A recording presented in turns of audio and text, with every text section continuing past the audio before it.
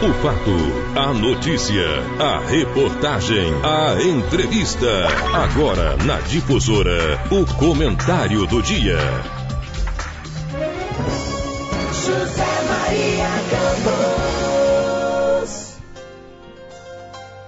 Boa tarde, ouvintes. São 12 horas, 1 minuto em patrocínio. Estamos iniciando o nosso comentário do dia. E nesta segunda-feira, dia 27 de junho do ano 2016, e abrindo também, evidentemente, os nossos trabalhos da semana, né? E esperamos que todos tenham tido um excelente final de semana e que essa segunda-feira seja o prenúncio de uma semana aí bastante movimentada em todos os sentidos de trabalho, né? E buscando aí todos os canais de comunicação, de trabalho, segmentos, todos nós trabalhando aí, buscando evidentemente o progresso e o crescimento da nossa querida patrocínio. Falando em final de semana, nós tivemos um final de semana bastante movimentado, né? Aliás, até no limiado aqui do programa, eu tenho poucos minutos hoje, nós temos uma matéria em relação ao final de semana, principalmente em relação ao suíno rolete que aconteceu ontem, que voltou, né, a população a comparecer em peso ontem, e foi realmente uma movimentação muito grande. Mas o pessoal, eu fui procurado ontem, né, diversas pessoas que moram no entorno da Praça Queiroz Teles, que é a Praça do Tiro de Guerra, e pedindo que aquela praça seja iluminada. Foi mais de 10 pessoas que moram por ali.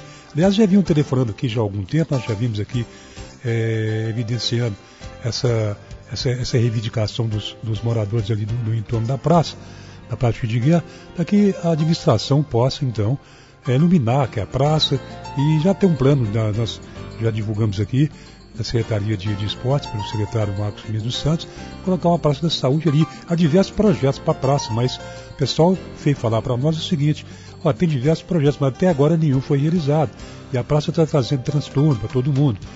Um abraço lá para o Vagão, né, lá da Saara, o Vagão que veio, que estava nos cobrando também, juntamente com os demais, é um ouvinte assim. Nós, Vagão, aquele abraço, muito obrigado a você e todos os nossos ouvintes aí que nos procuraram para fazer mais uma vez essa reivindicação de vocês aí, a administração municipal, tá bom? Acredito que ainda a administração municipal possa ainda aplicar, né, algum desses projetos aí até o final do ano, ou pelo menos imediatamente, como os ouvintes estão pedindo, os moradores do entorno, melhorar a iluminação da Praça Queiroz Teles, que é a Praça de Guerra, que muitos sabem que ali a referência é Praça Tiro de Guerra, porque o Tiro de Guerra está ali. Então, o nome mesmo da praça é Queiroz Teles. Está escuro mesmo, a gente passa por lá, a coisa está escura, não tem até agora nenhuma providência nesse sentido foi tomada.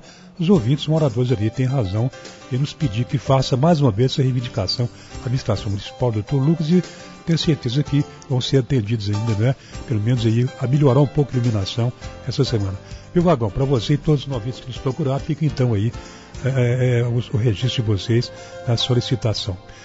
Tivemos ontem também a reeleição do Osmar Pereira Juninho, a sua recondução à presidência dos sindicatos futuros rurais de patrocínio. Né, ontem nós tivemos por lá, e boa presença do pessoal que compareceu, e foi por aclamação, mas segundo o estatuto, né, do sindicato, pelo menos 70% dos associados têm que comparecer.